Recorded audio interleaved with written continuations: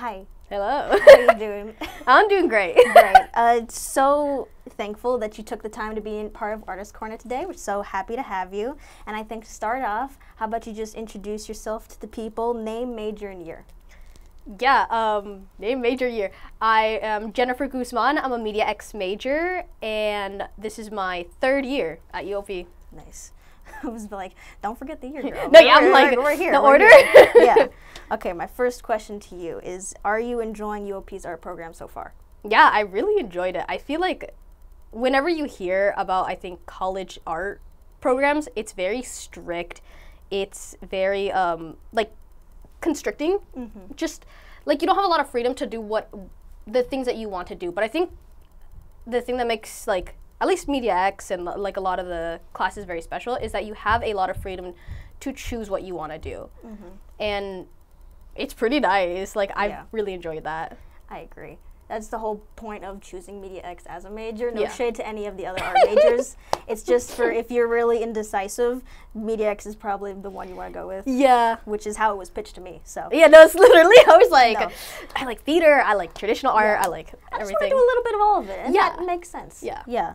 Okay, that's a good answer. My next question for you is, what is your favorite medium of art? I have like a sketchbook, so like, you know, I like to just draw traditional kind of like physical art. I've been doing some like clay stuff, so a little bit more 3D recently. I made these little like, what is it, like clay magnets, these little beetles, and I had so much fun making it, and I was like, I want to make more. So hopefully. That's fun. I know you weren't at the meeting for the Media X thing, but they said that they were offering pottery again. So is that maybe something you'd be interested in? Literally, I really wanted to do pottery this semester, but like, Yeah. it gets capped so quickly. Like 3D art in Really general quickly, here. Yeah, they were actually like, we purposefully, well, because it's a gen class also. Yeah. So they were like, we cap it superficially. Yeah. So that we can actually add more artists, and I'm like, that's smart, but I wouldn't think of it. Yeah. That was like pottery and life drawing are the two ones that I think get so full up so quickly. Yeah. And they're offering again in spring, so excited for that. My next question for Actually, you. we'll be able to do it though if they're in the spring. No, for real. My next question for you is, what has been your favorite class so far? Oh shit. Well, I think I mentioned this earlier, like just talking in general, but I really liked, I don't remember the name. It was a studio art class with Professor Marie Lee, and I just liked it because, like, as I said before, you had the freedom to kind of choose whatever you want within a certain topic, and it was really nice. I never felt like, because I definitely felt like there was people better in the class, but I never felt like less than because my art wasn't either like on par or wasn't like I didn't have as much experience as the other students. But yeah, that was really nice. I like that class. Nice to be in a class where everyone is allowed to be in whatever part of their journey artistically that they are. Yeah. So that's nice. My next question, and I am very interested in the answer, is how long have you been making art? I mean, I feel like everybody kind of just does art in general ever since they're a kid. For me, definitely, I was like aware that I like to draw and be artistic ever since I was like in elementary school.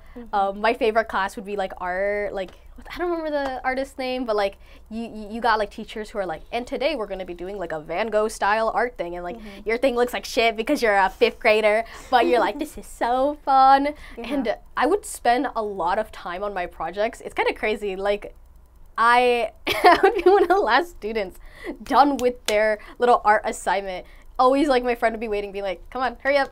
It's like, no, I need to make it perfect. Yeah, and then in, like, middle school, I remember, like, specifically, like, I have a little notebook thing where I remember, like, just being like, I want to get better. Like, I really want it to look nice and stuff. So I started, like, actually trying to, I guess, be better at art in general. Yeah.